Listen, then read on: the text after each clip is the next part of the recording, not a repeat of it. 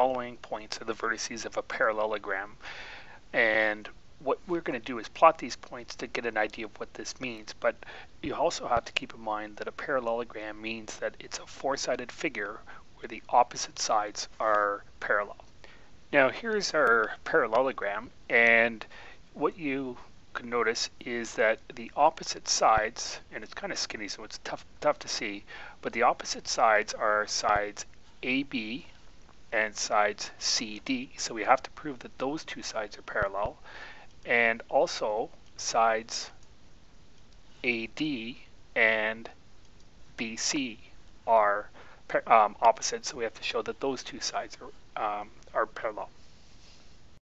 So going back to our question now, what we have to do is show that slope AB and CD are the same, and so we calculate the slope by using the equation y2 minus y1 over x2 minus x1, and here we're going to allow the points in B to be the second point and the points in A to be the first point. So this is y2, this is y1, x2 is 14, x1 is 2. So we sub into the equation, so 11 minus 1 and 14 minus 2, and make sure you get the order correct. And that simplifies to be 10 over 12, which reduces to 5 over 6. Now looking at CD, the slope we can calculate the same way. So y2 minus y1 over x2 minus x1. y2 is negative 5, y1 is 5, x2 is negative 6, and x1 is 6. So negative 5 take away 5 over negative 6 take away 6 is negative 10 over negative 12.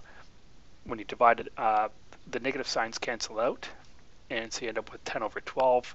10 over 12 reduces to 5 over 6.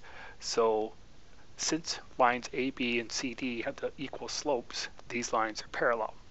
So the first set of lines we've shown to be parallel. So now I have to look at slopes BC and AD, and going through the same steps will allow C to be the second point. So 5 minus 11 over 6 minus 14, and that simplifies to be negative 6 over negative 8, and once again that reduces to 3 over 4. For AD, we're going to allow the D to be the second point, so to be negative 5 take away 1 and negative 6 take away 2. And when we subtract these and watch your signs, ends up being again negative 6 over negative 8, which also reduces to 3 over 4.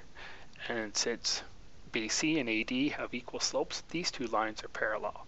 And that means then that since AB is parallel to CD and BC is parallel to AD, then ABCD is a parallelogram. Quite a mouthful. So going back to the diagram, what this means is that these two lines, we showed that the slopes were equal, so those two lines are parallel, and also CD and AB had equal slopes, so those two lines are parallel, so the opposite sides of the parallelogram have equal slopes.